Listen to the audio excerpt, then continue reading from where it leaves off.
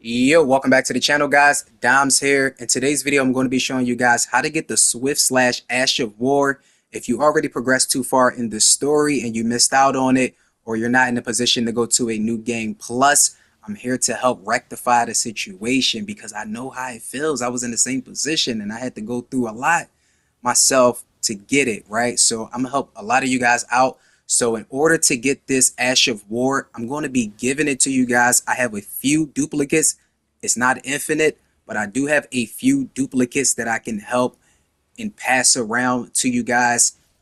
Now you will need to be on console, PS4 or PS5, so I can summon you to my world or you can summon me to your world. So make sure that you add me if you are interested in getting the Swift/Ash of War. Gamer tag is DIMEZENT, DIMEZENT. I'll also post that down in the comment section pinned below. So all I ask for is a fair trade, guys. So if you have the Lacerating Cross Tree Talisman or the Retaliatory Cross Tree Talisman, I'll take that. Or drop me to Somber Ancient Dragon Smith and Stones or something like that, or the Queenling's Great Sword Blade, something like that. But I only have a few of these guys, so first come, first serve. I don't have an infinite amount of duplicates, but if you come through, bring your backhand blade so I can place the Ash of War on it for you.